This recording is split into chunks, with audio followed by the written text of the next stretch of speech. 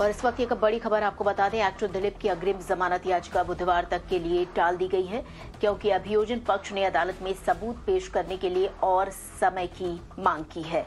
बुधवार तक दिलीप को गिरफ्तार नहीं किया जा सकता। तो ये बड़ी खबर आपको इस वक्त की बता दें, अभिनेता दिलीप की अग्रिम जमानत याचिका जो है वो बुधवार तक के लिए टाल दी गई है। दूसरे शब्दों में कहें तो बुधवार तक दिलीप को गिरफ्तार नहीं किया जा सकता।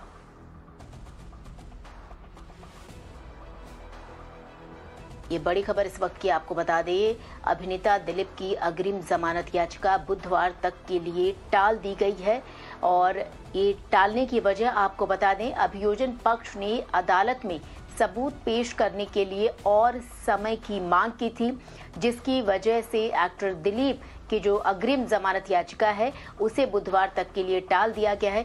साफ शब्दों में आपको बताएं तो बुधवार तक के लिए एक्टर दिलीप को गिरफ्तार नहीं किया जा सकता।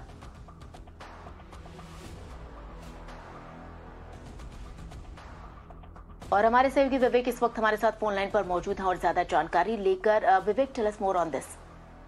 Yes, that's right.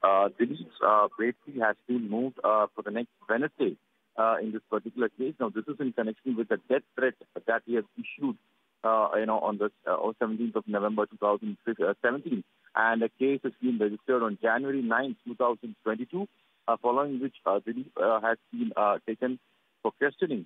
A case has been registered. He's the first accused in this case, along with 5 others, including his brother Anup, who is involved in this case. Remember, Dileep has been saying that all the allegations that's been made against him by director Balachandra Kumar is baseless and it won't stand in a court of law. It needs to be seen. So, till Wednesday, that the prosecution cannot arrest actor Dileep. On Wednesday, the court will be passing an interim order, and hence, Wednesday is going to be an important day as far as actor Dileep and this particular case is concerned. Right विवेक, आपका शुक्रिया इन तमाम जानकारी के लिए।